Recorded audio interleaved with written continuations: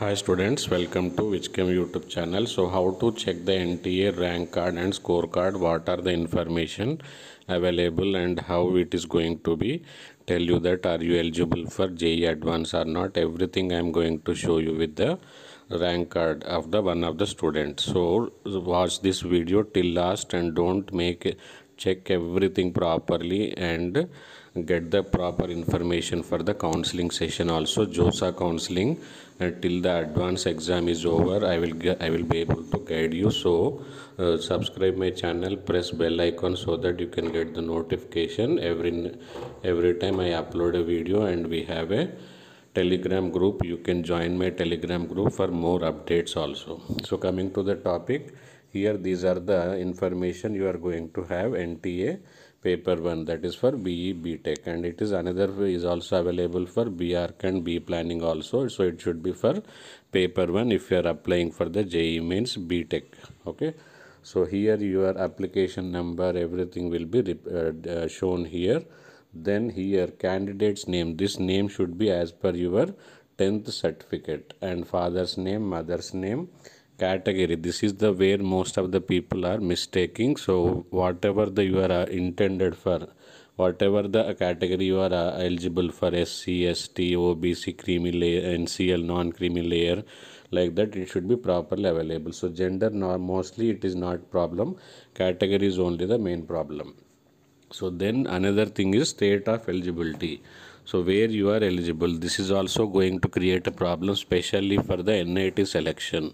So if you are eligible for one state, that NIT only 50% you will be eligible for BTech seats. So like this, so much of information will be there in my future videos also. So state of eligibility you have to take care of, categories you have to take care of. And if your PWD, date of birth also you have to check. In nationality is not going to be a problem.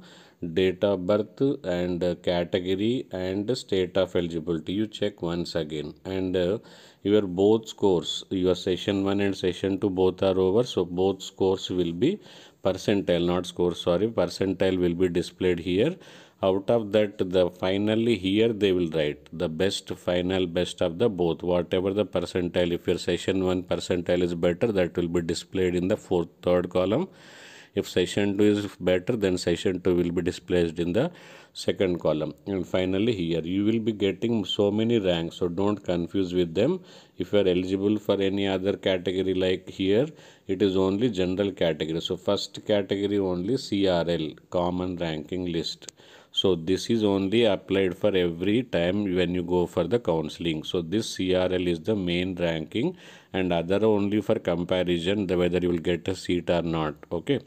So here that category rank and common CRL both you have to check properly, and whether you are eligible for advance or not, they will give you the percentile, what percentile you are eligible for JEE Advance. Everything will be shown here. And finally this is the rank card of the last year. So this year also, as soon as it is released, I am going to tell you. So subscribe my channel, press bell icon, like this video till now not liked, then share this video to your friends, so make them also knowledgeable about the checking rank card as soon as you receive it. Thank you, bye bye, join my Telegram group, see you.